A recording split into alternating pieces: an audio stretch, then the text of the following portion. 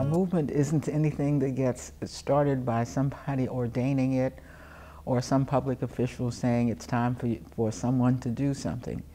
It is a rare moment in time when a spark is lit. If people forget that without those foot soldiers the movement would not have happened, then they have totally lost the focus of what happened. There are a lot of people that died.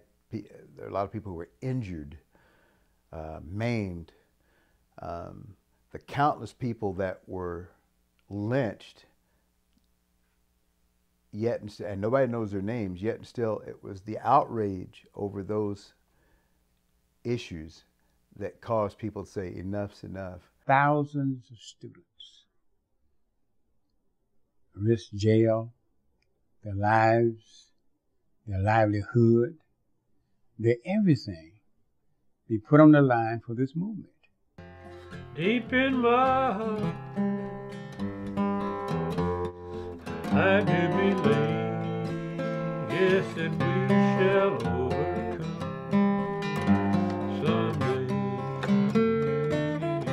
The people I interviewed were heroic. They put their lives on the line for their beliefs and principles. They faced and stood up to all types of bigotry and violence, yet they pushed on, believing that what they were doing would make a better life for themselves and future generations. The stands they made changed the social and political path of our country. There were 50 or 60 cars following us, shotguns hanging out of the window. I made a sudden turn.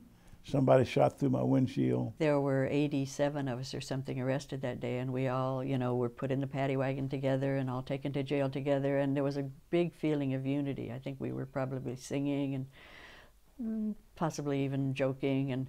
But then once we were arrested, we were separated. I was surrounded by cops from every direction.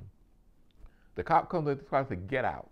And this guy is holding a shotgun to my neck. When you put on your suit and tie and you call yourself marching downtown to make a peaceful protest because some of your fellow students have been arrested for sitting in at a lunch counter, and suddenly all hell breaks loose with tear gas and dogs and police chasing you, that's not a very pleasing or a reassuring experience.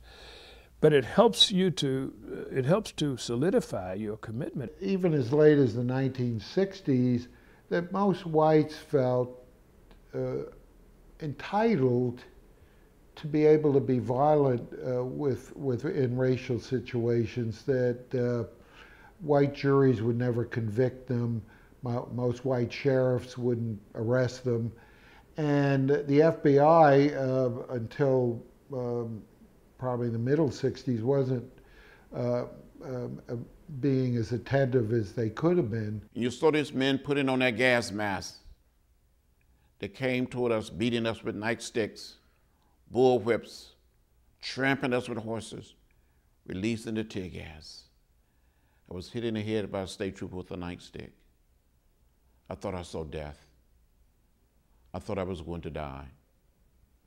I thought it was my last protest. The beautiful thing was, we were never working for black people, that the movement was always working for all people, but happening to release the hold that injustice had on those of us who were black. But it was never an anti-white movement. It was always a movement for democracy and peace.